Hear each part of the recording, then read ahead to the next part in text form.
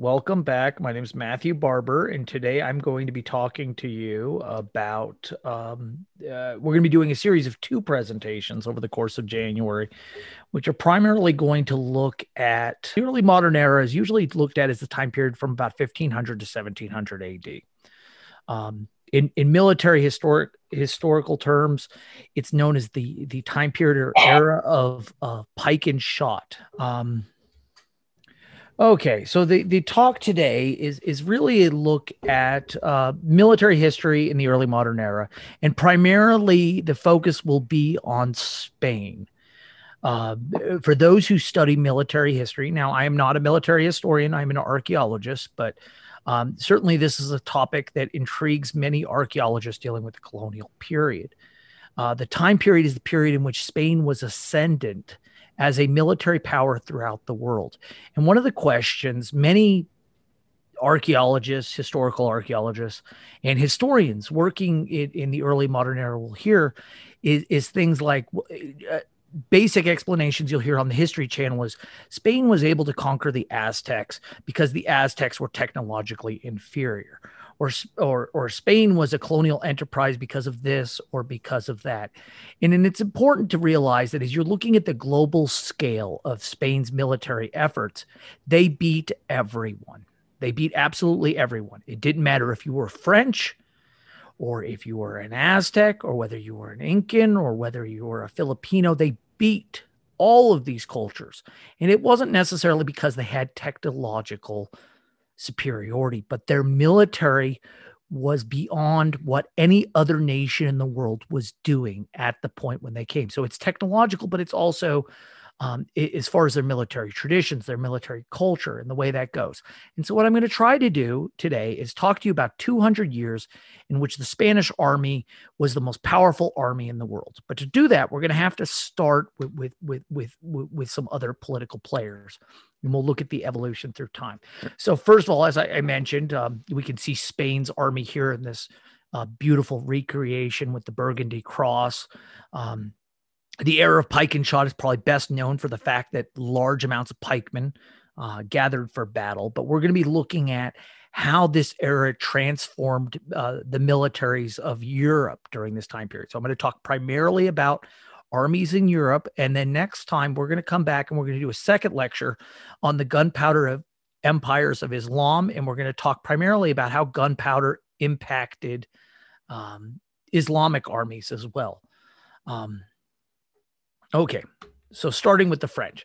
So if we look at the end of the Middle Ages, and it depends really where you're looking as far as how this comes about. But if we're to look at the Middle Ages in a broad sense, especially in Western Europe, at the end of the Middle Ages, France was the most powerful nation or kingdom or state, whatever you want to call it. Using the word nation is probably not correct. These are before nations were really built. It was a kingdom.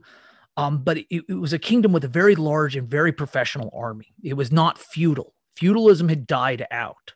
And the armies you see during the later half of the Hundred Years' War against England and the Burgundian Wars and even the First Italian War was a very professional army. And they pretty much had two important types of units they had, one of which was their heavy cavalry, which were made up of lances.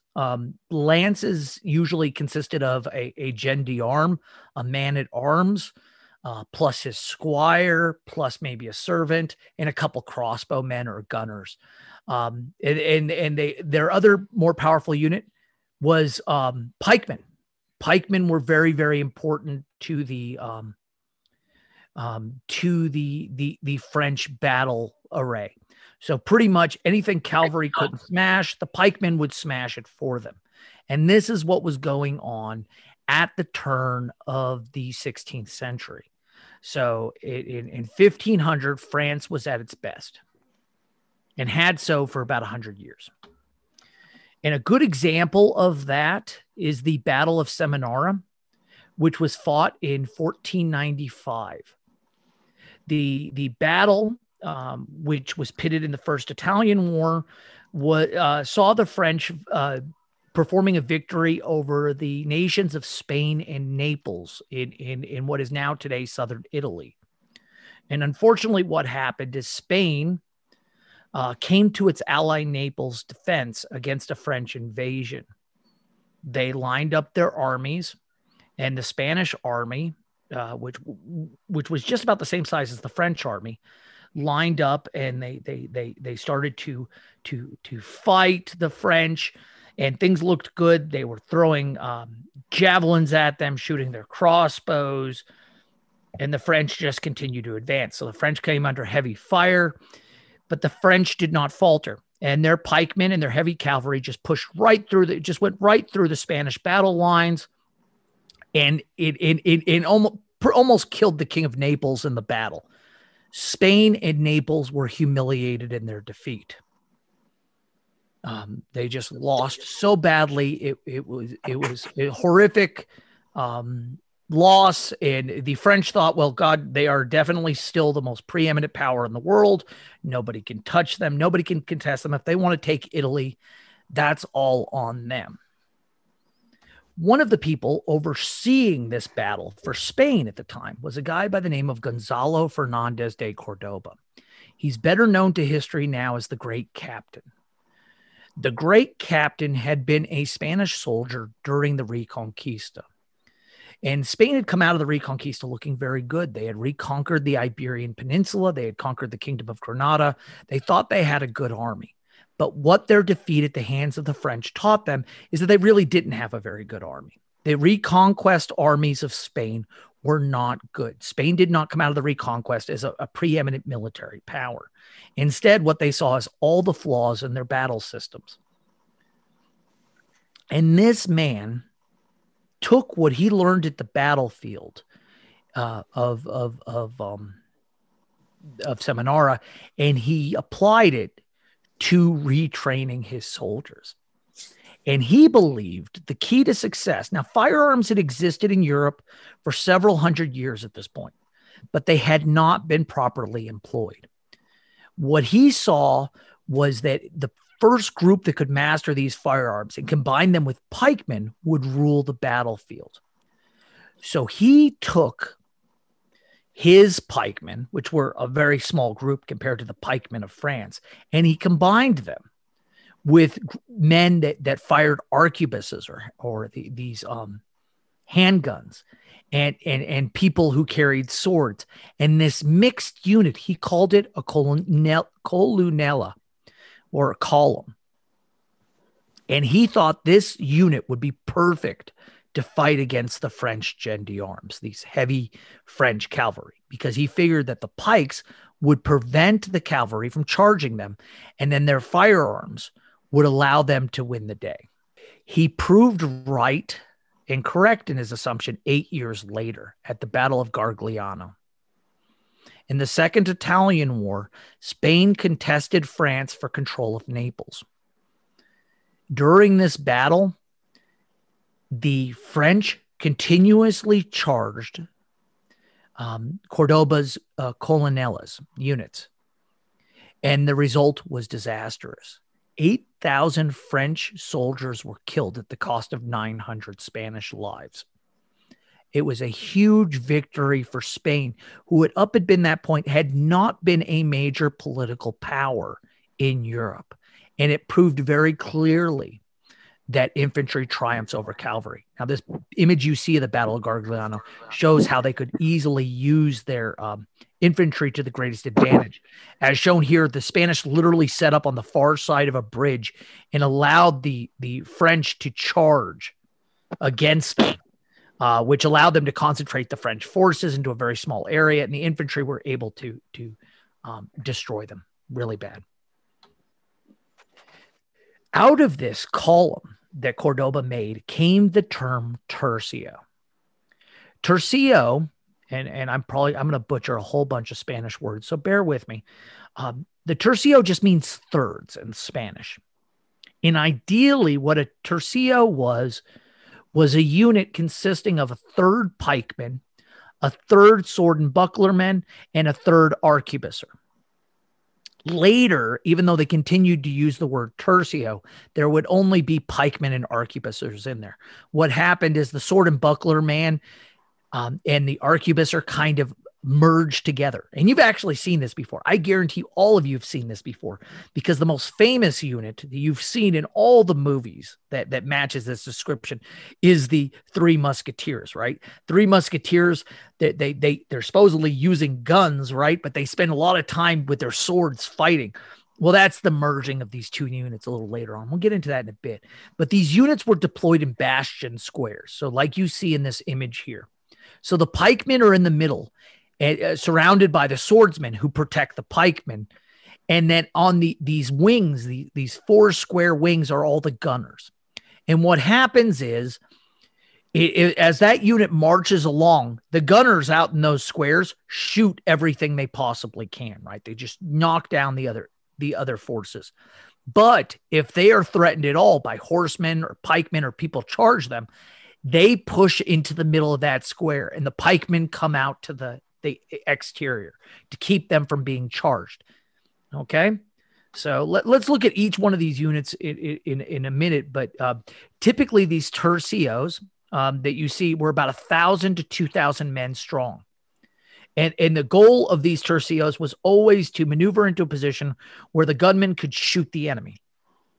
And then the pikemen would counter any cavalry with the push of pike. Push of pike is what you see here, which is literally that if horsemen are coming up to you, the pikes come down, and you hold the line, and you just kind of keep your gunners protected while they continue to blast away at whatever forces is going near.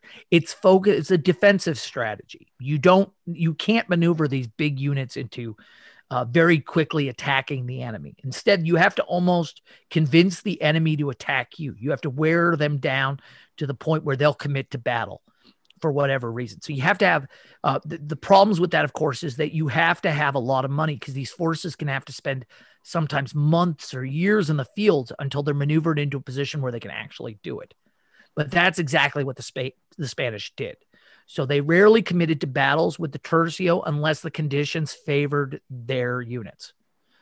So in times of war, during this time period of Pike and Shot, a lot of times people would be at war for years and they wouldn't fight any major battles, because the tercio would literally sit out on the battlefield or be maneuvered around the countryside, and nobody would do battle with it. And similarly, the Spanish didn't engage their enemies unless they were sure they could win. But the reality of the unit was that it was unstoppable throughout the 1500s. To look at these units in some greater detail, I want to talk about what the three composition parts of the tercio are and kind of what they had. The arquebusier, pictured here, this is actually a Dutch arquebusier, I believe, based on the picture, but it's the same idea. These are your matchlock musketeers. They carry a 70 to 90 caliber firearm. That's roughly equivalent to your 10 gauge shotgun nowadays. It required a lit match, and it kind of goes inside the barrel and shoots out. We have a great example of what one of these matchlock muskets look like inside the Coronado Museum. And they were also equipped with a broadsword, which you can see that on that man's hip, especially later on. They're often deployed without armor because they're not meant to go into the heat of battle, but they often could wear like a metal helmet or perhaps even a cloth leather or metal chest. So they could wear small amounts of armor, but they were not heavily armored. And they were slow moving, inaccurate, but had devastating missile fire, could easily shoot into ranks of formed pikemen and cavalry, but they were very vulnerable. The unit to protect them was, of course, the pikemen. These are sometimes known in German sources as the Landsknecht or the Swiss infantry. They're armed with a pike, approximately 10 to 25 feet in length. And often carry a broadsword too. You can see this guy has a sword on his hip. They fight in tightly knit ranks. In the front ranks of these pikemen, not all the ranks, but the front ranks usually had heavy armor. So the guys that were most likely to get hurt wore armor, especially these huge metal chest plates like this guy's wearing here. Once again, they're slow moving. They're vulnerable to missile fire, but they're very effective against cavalry. And the last unit was the sword and buckler men. These don't last long in the history of the tercio, but originally these are rodoleros or espadachines, later swashbucklers. In fact, the Spanish and the French eventually really liked the use of swords, but many Protestant countries, especially portions of Germany and the Netherlands, did not use sword and buckler men at all. Instead, they used halberdiers, men with this large axe that they would carry. And other areas actually even used sometimes two-handed swords instead of these swords and shields that you see here. Initially, these guys are armored. They have a broadsword. Later, it's a rapier. And even much later, at the very end of this time period, they've really transitioned into that exquisite sword play that you see in all the Three Musketeer movies. In fact, nobility would duel with these rapiers. So in essence, the nobility is mimicking the role that these gentlemen played inside the tercio. They're very fast moving. They can be skirmishers, but they can't stand against cavalry. But they were awesome against like pikemen and things like that. They could get in there and get out and do some damage. So very interesting. So these are the three parts of the tercio. So let's look at some examples of the tercio success. First, just to give you an idea, just how badly the French lost. I mentioned the first of those victories, but it only gets worse for the French from there. The Italian War of 1521 to 1526. If you're asking how many Italian wars there are, there's a lot of Italian wars. In fact, I have a whole presentation where all I do is talk about all the Italian wars. In fact, I'll take a minute here. If you're wondering how the Italian wars relate to everything else in history, it's important to note the Italian wars are the end of the Renaissance. So you kind of get this narrative, especially in high school, that as you come out of the Middle Ages, Italy's flourishing, right? But they don't really explain how that stops. You know, Italy's going through this great, beautiful time period, and then the modern world starts, right? Well, the reality is the modern world comes to Italy and it destroys it. It crushes every little state in Italy. All the beautiful art they have. So there's beautiful statues made of bronze. They're melted down into cannons, and the Italian groups, the different Italian states, kill each other in the names of France and Spain. But one of the biggest battles of the Italian War was the Battle of Pavia. This battle was fought in 1525. So we're in still the first 25 years of this era. And in this battle, the Spanish and German forces were able to get a huge victory over the French. In a horrible display of the French completely ignoring the fact that warfare is changing. Their army of heavy horse and pikemen go meandering off at Pavia and are surrounded by the Spanish and German forces trained in the proper use of firearms and protecting those who have the firearms from being hurt. And the French lose about 15,000 people on the battlefield, to the cost of only 500 Spanish and German lives. In fact, the King of France is actually captured in the battlefield, along with most of the nobility.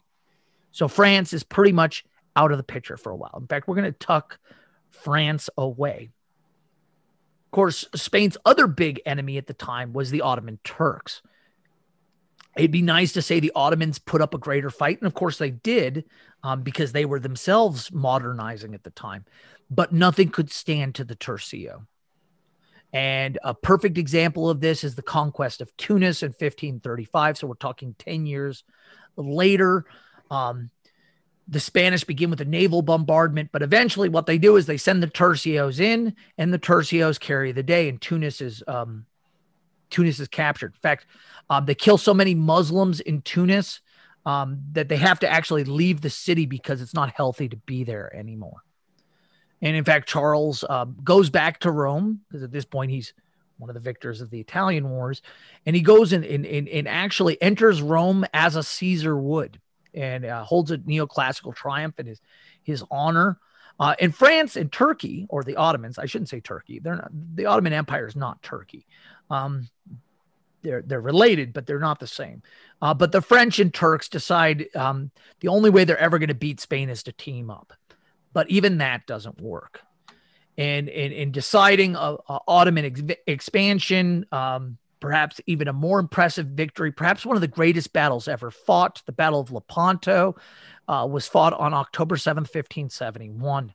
This was a battle literally where the Ottoman Empire and the Spanish Empire met at sea, linked their ships together, and fought a ground war in the ocean. The Turks lost 20,000 to the Spanish 75,000. And while this wasn't a normal tercio battle, it saw Spain's best go up against Turkey's best, or the Ottomans' best, the elite Janissary Corps, and triumph once again. I don't know if it's one of what I would view as the most important battles in history, but certainly it must have been a sight to behold. And in fact, I will not be able to say it right, but if you want to Google it later on, there was actually a guy there, and I'm not going to remember who exactly was off the top of my head, but one gentleman on the Spanish side from Venice, he got his hand chopped off and put a chicken on it, like a chicken body on it, and then went on fighting. And that's like something that really happened. Talk about strange things in history. And of course, I'm not saying that right now, but it's just one of those weird things that sticks in my brain about that battle. Miguel Cervantes was actually at the battle as well. Though I don't think he was the one who put the chicken on his hand. For 100 years, from 1495, the loss in 1495, in the subsequent battle in 1503, I think is what I listed there. From about 1503 to 1600, Spain was at the top of its game.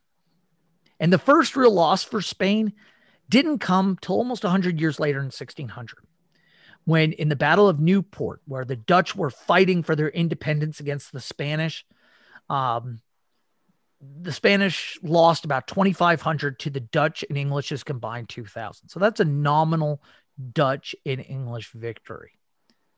And it did take Spain by surprise to lose from this standpoint. But this wasn't the end of Spanish power. What the Dutch had done is brought about some new techniques that were added to the battlefield.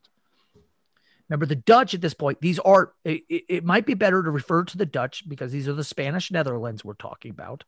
The areas that Spain wanted to control, but that were eventually going to gain their freedom. These rebellious Spanish subjects took the tercio and changed it up a bit. And these changes were undergone by a man by the name of Maurice of Nassau. He's mainly remembered, it's a title. He's mostly known by his title, which was the Prince of Orange. He was the Prince of Orange between 1618 and 1625. He's very much a Dutch hero of the 80 Years' War, which was the war for Dutch independence, and the 30 Years' War, which we'll be coming to in a minute. And pretty much what he realized, which was going to come true for everybody other than Spain, is that he understood that he didn't have the manpower or the wealth of Spain to field these large, heavily armored armies. He could not deploy a whole bunch of tercios in the battlefield. So instead, he says, well, let's take the concept of the tercio and let's make it smaller. Let's make it more flexible. And Dutch military doctrine is really what, if you go to a bookstore today and you want to learn about the era of Pike and Shot and you want to buy a manual from the time period, chances are you're going to get an English or Dutch or Protestant military manual. What the Dutch did is, first of all, they standardized and codified everything. So the size of your pike was none of it was random. No group could have a different pike size. Every unit would have the same pike size. Every unit would have the same caliber of arquebus, and every unit would drill exactly the same way. There would be nothing but uniformity. And these units, rather than being 1,000 to 2,000 men, were 550 men. And specifically, there were to be 250 pikes and 300 guns. And the idea of this, they're still in a Renaissance way of thinking. The Dutch are looking to Rome, the ancient Roman Empire, and they believe that these units are based upon or inspired by the Roman cohort. And in this kind of way of fighting, this standardized way of fighting, quickly sweeps across all Protestant armies in the world. So England and Sweden in particular. We'll come back to Sweden a lot more in a few minutes. But they drilled like nobody's business. They built manuals, exactly how you're supposed to deploy your men. And in fact, you can see here, this is a manual from an English battle manual. And on the left, you can see how the unit's supposed to be positioned. So everybody knows where they're supposed to be in the rank and file, how the men are supposed to be deployed. And then on the right-hand side, you'll see a guy who's holding a gun. Now, he's not telling you how to shoot the gun. All those pictures are just how to attach the match to your gun safely.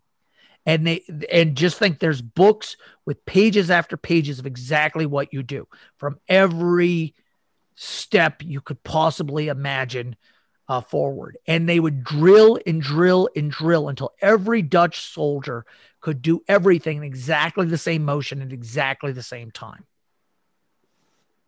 Did it help them? No, it did not. Now, I said Spain had kind of lost that battle, that small battle. They came right back. And at the Siege of Breda, between 1624 and 1625, the Spanish waited outside the city. And then when the Dutch and English kept trying to break the siege, the Spanish, the tercios, which were in place, just stayed put and were able to bring them to their knees. The siege cost the Dutch and English about 10,000 to the cost of 4,000 Spanish. Now, mind you, they did lose at a better rate than most other nations did against Spain at that time, but they still lost handedly and were forced to surrender. In fact, it looked at the time at the Siege of Breda that Dutch independence was not going to happen. The Spanish just had too much power. They could wait out the Dutch. So the Dutch could potentially, if they could get their armies moving on the battlefield, out in the field, they could possibly do some good. It didn't happen. They failed wholeheartedly. And in fact, if you'll notice my list of wars this is associated with, it says Anglo-Spanish War, 80 Years' War, and the 30 Years' War, which is the next thing we have to talk about. The 30 Years' War is what actually came to define the era of Pike and Shot. That war, which I don't want to talk too much about, but I do want to briefly bring up for this talk, was waged between 1618 and 1648, about 30 years. Interestingly enough, if you were to study the 30 Years' War, it's one of the most bizarre wars that ever occurred from a standpoint of trying to get a narrative as to why it was fought and what happened in it. The best way I can describe it to you in a single slide is to say it started as a war between Catholics and Protestants in Germany, and then eventually turned into a dynastic battle between the French Bourbon dynasty and the Spanish/German Habsburg dynasty. More than 8 million people died in this war, which depopulated most of what we would call today Germany. Now, the French and Spanish portion of the war, the last part of the war, does run concurrent with the English Civil Wars. And the war itself ends with a couple important things. First of all, the recognition of the Dutch Republic. So the Netherlands becomes a nation, a real nation. The second thing that the 30 Years' War does is it protects the rights of Protestants to worship freely. So this sounds weird. France helps the Protestants worship freely. And then lastly, it makes sure that the Habsburgs cannot unify Germany, and they never do. Just to be clear, Germany will become unified, but it will not be under the Holy Roman Empire.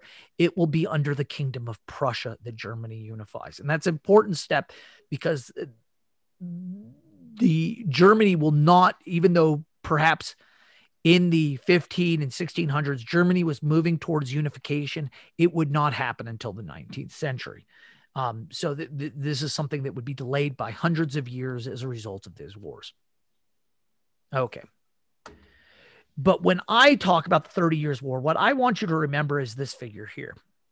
So if Cordoba established modern warfare, and Maurice of Nassau kind of modified the Spanish ideas, or at least brought some alternative ideas to the battlefield, the guy who defined the alternative battle movement to Spain was a very important Swedish king, a man we know today as Gustavus Adolphus.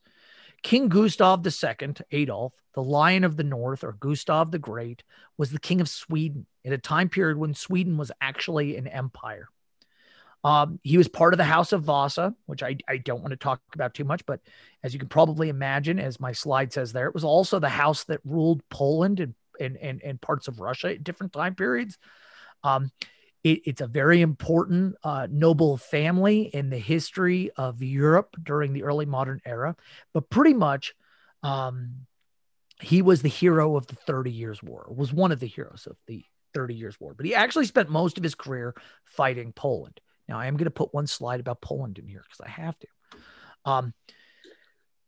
The other side of the Vasa family controlled the Polish-Lithuanian Commonwealth. Now, this is not Poland per se as today. I gave a talk about the early Polish state. This is not the early Polish state. The early Polish state was centered in Poland. The Polish-Lithuanian Commonwealth would perhaps be best understood as those areas which make up the modern-day states of Belarus and Ukraine. It did include portions of modern-day Poland, but it was not really centered in Poland. Its capital, though, was Warsaw, interestingly enough. But the Polish army was very different from the Spanish army. So who Gustavus Adolphus was fighting in the early years of his career were these Polish armies, which were primarily made up of these cavalry, these hussar and panzerni, and marauders or Haduk. But they also had, interestingly enough, the Polish army of this era had large numbers of Ukrainian Cossacks in it. And the Cossacks were very interesting because while they lived on the very frontiers of the steppe in what we would call eastern or central, southern, south central, southeastern Ukraine today, they were interesting in that they rode horses to the battlefield, but dismounted for combat. Now, Gustavus wasn't he didn't win a lot of battles against the Poles. So even though he ends up winning some fantastic victories, it's not going to be against Poland. In fact, in the Polish-Swedish War in June 25th of 1629, the Poles and Germans, and by Germans in this case, I mean Prussians, win in an amazing battle against the Swedes, which 800 Swedes are killed versus about 200 allies. And what happens in the battle is Gustavus Adolphus almost dies twice in the battle. And what he realizes how fast the Polish army, and I'm using that term loosely here, obviously, the Polish army can deploy on the battlefield. A second, they're not there. And then the next second, they've got huge battle arrays set up in front of him in different areas that he thought he was going to be able to move through.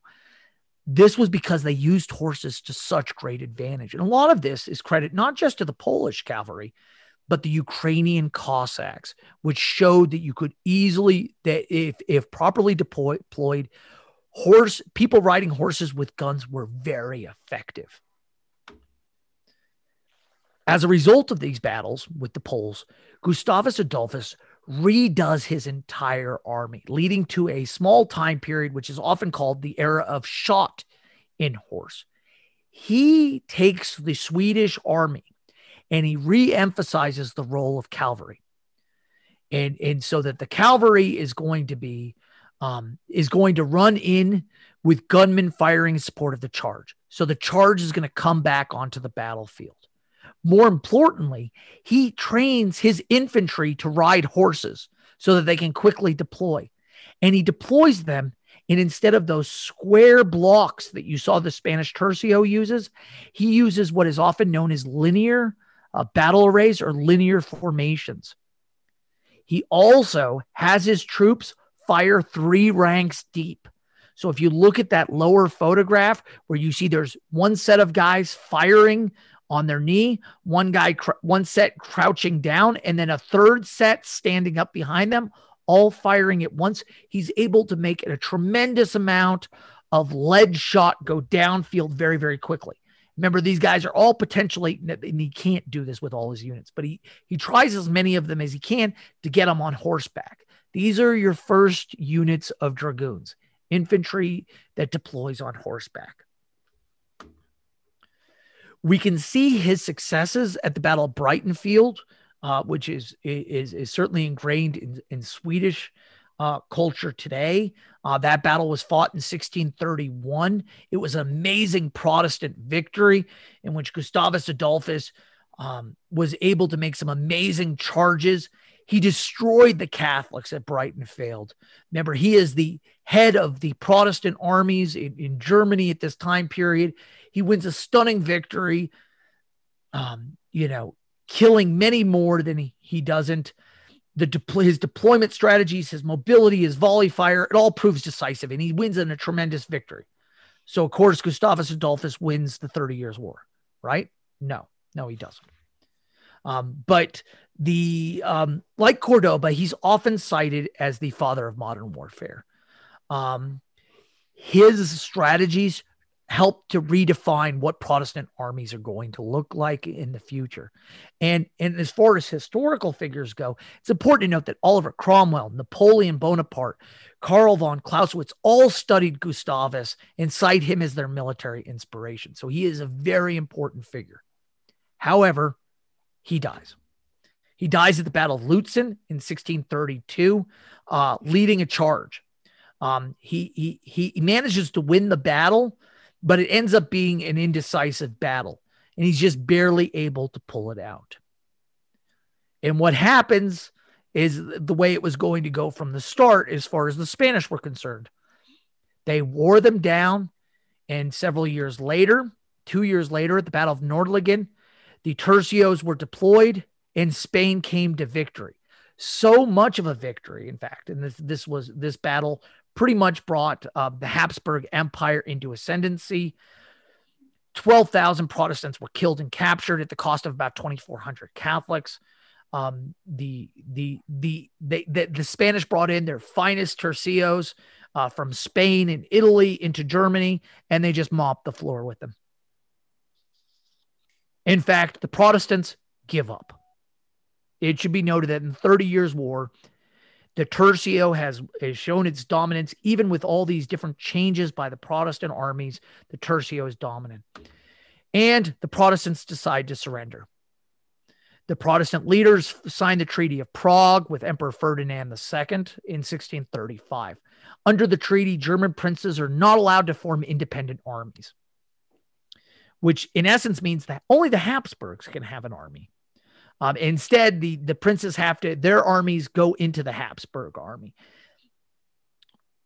And this is viewed as potentially the realization of the Counter-Reformation. Pretty much there aren't going to be any Protestants in a few years. Protestant nobility can't vote. Protestant nobility and priests can't vote in the imperial diet, which in essence means that only a Catholic emperor is going to rule Germany for the future. The Dutch independence is off the table. Nothing's going to happen.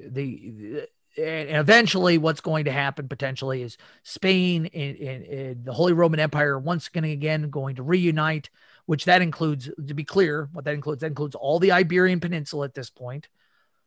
So Portugal, Spain, you name it, most of Italy, most of what is today Germany, and they're best friends with the Poles, the Polish-Lithuanian Commonwealth. So all of Eastern, pretty much at this point, the Polish-Lithuanian Commonwealth goes all the way to Moscow. So this gigantic Polish Catholic state is their best buddies. And the only people who would be left hanging around in the middle of this whole mess would be the French. So what do the French do? They need to solve this problem. Remember, they've gotten themselves into this problem in the first place.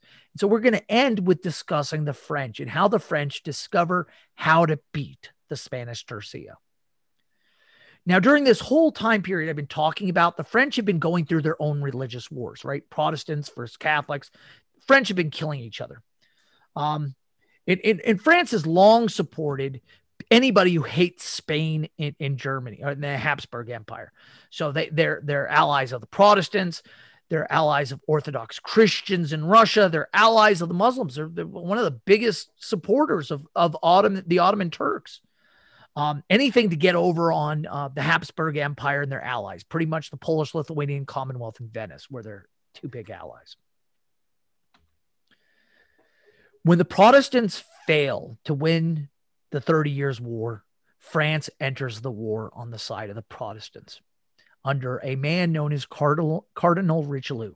Now, if you read Three Musketeers novels, you'll know that Cardinal Richelieu is usually looked at as the bad guy.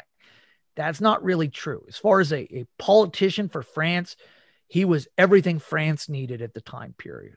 He was, even though he's ideally a Catholic priest, he's realistically, he understands that there's just no way Spain and the Habsburgs can win. So he declares war on Spain in 1635 and the Holy Roman Empire in 1636 to continue the war.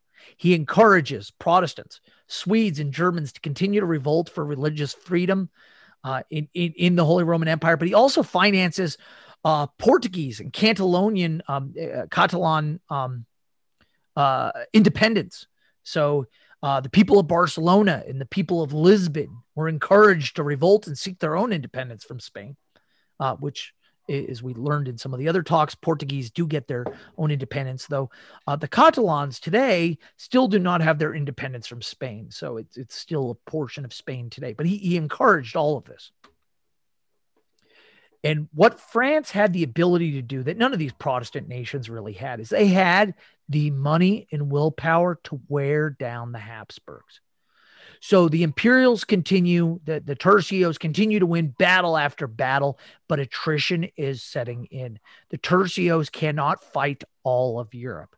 And by 1640, the Habsburg Empire, which of Spain, Italy, and Austria, had been at war for 22 years and is suffering from not only the war, but revolts from Protestant princes and their own Catholic subjects. They're getting worn down. And the end of this, well, the beginning of the end for them comes in 1643. The French managed to corner the Tercios on open ground, and they just lay into them. Using the ideas pioneered by Adolphus Gustavus with a larger battle army, were able to just run in charge after charge after charge. Then they're not charging the pikemen. They're riding right up to the edge of the pikemen, and they're firing their guns at point blank range and then retreating out, then coming back and firing their guns at point blank range. And while it's not an amazing victory for the French by any means, it was a startling victory with 7,000 Spaniards dying on the battlefield to 4,000 French. But the most important thing is several of the Tercios that were deployed in the battlefield had to surrender. They could no longer take losses. They couldn't retreat. They were beaten. The same year, a young man would come to rule France. His name is Louis, often known as Louis the Great, Louis the 14th, or the Sun King. You can see him here in his most regal attire. Louis was perhaps the greatest king Europe had ever seen. And I don't mean great as in he was a very good dude. He wasn't a very good dude, but he was a megalomaniac, crazy king who believed in his own hype to the greatest extent possible. And he realized that the world and everything else, just like the sun, everything would revolve around him. He's also one of the longest reigning monarchs. And he looked at himself as being appointed by God. He was an absolute monarch. He oversaw the expansion of France over a large area, colonizing in the New World. But he also managed to do something that the French kings, and the legacy of which is still with us today, even though the Bourbon dynasty is no longer rules France. It's important to note the King of Spain is a descendant of Louis the 14th. He not only managed to win France, but he managed to put people in his bloodline on the throne of Spain. He put his own grandson on the throne of Spain. At the end of his life, and perhaps most notably for this presentation, is he said, "I loved war too much." That's what his takeaway was. Now, he fought a lot of wars. I'm not going to talk about any of these wars. You can look at them here. If it looks like there's a lot of wars, yeah, there were. In fact, You've seen the Three Musketeer movies. Those are all glorifying the eras of Louis XIV. In fact, even if you watch Beauty and the Beast, the Disney movie, it's glorifying the era in which Louis XIV was king of France. Just keep that in mind. Many of the most famous military minds to come out of the modern age were Louis's generals. This includes Louis de Bourbon, the Grand Count, who defeated the Spanish at Rocroi. He was related to Louis. We have Turenne, field marshal that reformed the French cavalry and won the Battle of the Dunes. We have Vauban, who pretty much created the Star Fort and was the one pivotal to developing the socket bayonet and so on and so forth. France comes back with a vengeance. And they really bring some of their own military innovation to the table. First of all, they split the difference. So they take the tercio and they take the Dutch battalion and they split it in terms of size and they create their own units, the regiment, which you probably know that the regiment is a term we still use today. They developed flintlock muskets. They're adopted in France, developed in France in 1610 and adopted by the mid 1600s. So the musket comes about, the name musketeer. And they figure out a way that, mind you, at this point, the swordsmen are gone, right? But so you have a gunner who carries a sword and a pikeman who carries a sword. You don't have a specific swordsman. But what if the gunner could carry his own pike? And that's what they developed. They developed the bayonet. The bayonet allows the hand gunner to be, in addition to the gunner, the pikeman. So it allows gunners to stand against the cavalry without support of pikes. And a great example of the French ingenuity is the Battle of Marsaglia in 1693. This was part of the War of the Grand Alliance, in which French had an amazing victory against Savoy and Spain. About 10,000 Allied dead versus about 1,800 French. And the French pretty much show them because they're all standing around the battlefield, and the gunners all of a sudden put their bayonets on their guns and charge the enemy lines. And this is one of the first times that's happened, is a bayonet charge. And the bayonet charge proves light years above what people were thinking of until that point. Louis didn't win all of his wars, but the interesting thing about Louis is that even when he didn't win, he won. So in several cases, he lost wars, and you think, well, that means he didn't get his way, right? No, he still got his way. He was one of those people. But I want to end with some conclusions here about this era, because I've brought you up from a time period where pikemen were very important and they were teamed up with gunners to the fact where gunners now have bayonets, and now we're getting into a different time period. So the era of pike and shot was a time period in which Spain ruled the battlefield with its nearly invincible tercios. Dutch and Swedish leaders brought some new innovations and reforms to warfare, but lacked the wealth and manpower to successfully overcome the Spanish. The people who actually figured out how to beat the Spanish tercio were the French, because they took all those reforms that the Dutch and Swedes had made, and they combined it with new technological advancements, and were finally able to decisively beat the Spanish and become the preeminent power in Europe. In fact, when you start talking about the history of the 1700s, which is where our story ends, you'd be talking once again like the start of our story, in the sense that it starts with the French are the most powerful and biggest army Europe has ever seen. With that, I'm probably over on my time, but I will answer a couple questions and comments. You can email me too as well, and I'm more than happy to do that. All right. So that was a lot. I see there is something in the chat. Was Francis I the patron of Leonardo? No, I don't think he was, but I'm not entirely sure off the top of my head. That was one of somebody's questions. That was Julie's question. I don't think he was the patron of Leonardo, but I would have to double check on that. Francis I was kind of the patron of himself, but that's, or the patron of Suleiman the Wise, I guess, if that's probably getting a bit ahead of myself.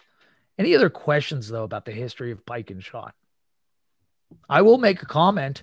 I noticed that most of the people listening to this presentation today are women, which is atypical of a military history presentation. I'll let you guys know that right now, but I think it's great. I think it's fantastic. Okay. So Sherry asked, Richelieu, can you explain why he supported various sides? Um, Richelieu did not support various sides. He always supported the side of France. But one of the things the cardinals had, and there was another cardinal before him by the name of, I want to say Marzon, and I may be pronouncing those wrong, so bear with me, guys. Richelieu could not, he had been funneling money to the Protestants fighting in Germany during the 30 Years' War up until that point. But when the Protestants no longer had to fight in them, he knew that he was not going to, that France would not survive if the Protestants did not win the 30 Years' War.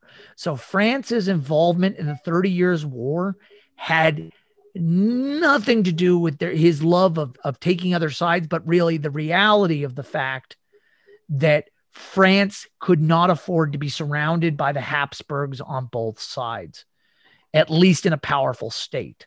So he intentionally went into it. Now, it's important to note that the French history is more complicated than that.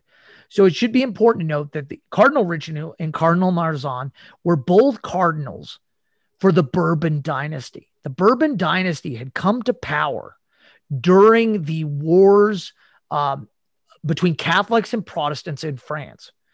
I might have said this before in other lectures, but if you don't know, the Protestants won in France. So the Protestants came to power in France. However, the Bourbon Protestants, to claim the kingship of France in the War of Three Henries, they had to convert to Catholicism.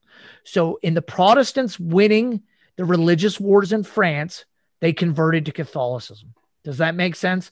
That's pretty weird, I know, to say the Protestants won and as a result they converted to Catholicism, but that's exactly what happened in France. So that's where that necessarily comes from. And I know that is very, very strange, and I cannot explain French history. I can only push you in the right direction towards understanding it. In fact, most of the greatest stories about French history, as far as I'm concerned, come from Louis XIV. And anybody interested in French history really should study Louis XIV, not just as a man who fought many wars, or more, I should say, wars were fought on his behalf, but also as a man who represented the height of, and I'm not a big fan of kingship in general, but if you're going to go crazy and say that you have a divine right to rule, then you can't get any more egotistical than Henry or Louis. I'm sorry, Louis XIV. And Louis, just, if you want to see everything wrong with nobility, you'll see it in him, but then you also see the powers and uses of it. Now, Mehdi asked, yes. So Julie said, is it one of the Henrys, the ones who said Paris is worth the mass? Yes, that's Henry Bourbon, the first Bourbon king who converted to Catholicism. That is supposedly what he said. That's not to say that's actually what he said. In fact, I'm not sure it's not a misquote of some sort, but it's become popular in our culture to say that. Now, there are some other questions there, so I do want to address those because we could probably talk about the Bourbon dynasty, and I'm not the most knowledgeable about the Bourbon dynasty. In fact, I would tell a story, and I've told this story before, and probably perhaps I said it here, a story about how the chef had to kill himself because he couldn't feed everybody at Louis's court. That's a great story. And if you want to look up a story about Louis and ask about the food at his court, you'll probably find that story in the internet. It's a glorious story, but really not relevant to what I'm talking about here. Now, I do have two other questions. One of which is, does the term swashbuckler come from sword and buckler? Yes. Yeah, pretty much. It does. The swashbuckling rogue, it all comes from that sword and buckler. And what it really is in a more complicated form is there was a type of sword play coming out of the Renaissance. The Spanish took it up, and over time it was made more elaborate. Originally it was with a sword and a shield. Then it becomes with like a sword and a dagger. And then eventually it just becomes the dueling that you see today as fencing. Is that kind of a fighting style. It doesn't really come out of the medieval knight tactics per se. It comes out of a sword play that develops in Italy and then kind of spreads across the area. But the way you know it most likely is seeing, probably as a kid, Three Musketeer movies. So that's probably the best way for me to explain it, even though those movies are not necessarily historical accurate, though there was a person by the name of D'Artagnan in Louis XIV's army, in the Musketeers. which was a special force in Louis XIV's army. He had lots of special forces because he loved that idea. But once again, I'm going to stop on Louis XIV for now. There's another question that says, does this explain why the Swedish language has more French influence than Danish and Norwegian? I don't know the answer to that. My guess would be somewhat yes, because the Swedes at this point, in Denmark, it had an empire earlier in history, and the Danish Empire was certainly, and I'm not discrediting the Danes in any way, nor am I discouraging of Norway or even Finland. But at the time of the early modern era, the most powerful Nordic country, and perhaps certainly the most powerful Protestant country for several years, was Sweden. And it's weird because the Swedish family, the Vasa family, which came to rule Sweden, was also elected to rule the Polish-Lithuanian Commonwealths. So the same family had two branches, one of which became staunch Protestants and the other became staunch Catholics. So one is responsible for the highly Catholic nature of Poland today, and the other one is, maybe not just responsible for, but contributed to the radical forms of Catholicism you sometimes see in Poland today, whereas the other group was very much in favor of the Lutheran Church. And how those two branches break off and then spend most of their money and time killing each other is very interesting. All these people, the Swedes and Poles, die because this family can't get along or decide how God should be worshipped. But that being said, because Sweden was such a large not only military empire, but commercial empire in the early modern era, it would not surprise me if that's how many French words or French influence got into Sweden as a whole. But I don't know that. That's not really, Sweden itself is not my strong point per se. So that may or may not have answered the questions. Okay, since I have one more minute, I'm going to tell you guys a story about Louis and the chef anyways, and I'll probably say it wrong, but then you can look it up on the internet afterwards and you can tell me that I'm off a little bit, but it's the most bizarre story I've ever heard. And it's one of my favorite stories about the early modern era. So as it were, Louis had the big courtyard outside of Paris built. I think it's Versailles. Bear with me if it's not Versailles. He builds there and he has all the nobility come and visit him. And his parties are elaborate, right? This amazing fare, and you get to eat all sorts of food. The chef's preparing a meal for the night, or one of the nights of this multi-night celebration Louis is doing. And he gets through, he's feeding all these nobles, but he never knows how many people are going to come. And he runs out of food and he's ashamed by it. So the next day he tells his staff, he's like, we can't have that happen again, right? I need you to go buy, and I'm going to create an elaborate fish dish for this next night. I need you to go get all the fish. And the guy, one of his servants comes back and tells him that he was only able to get this much. He was only able to get this much fish or whatnot.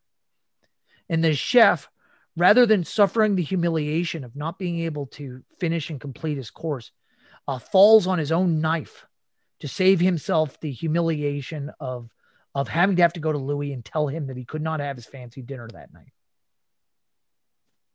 Pretty bizarre that you would die just not to upset Louis. But that's kind of how Louis was. In fact, a more realistic thing is the reason he's inviting all these nobles to his palace at Versailles is because he didn't want them out in the countryside.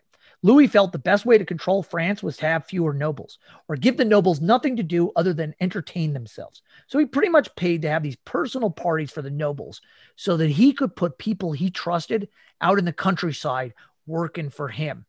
And so the soldiers were loyal not to the noble that lived in that area, but to Louis. It's almost the opposite of feudalism, where in feudalism, the king's very weak. Rather, you have a system of alliances that eventually go up to the king. Louis made it so that everybody owed their existence to Louis.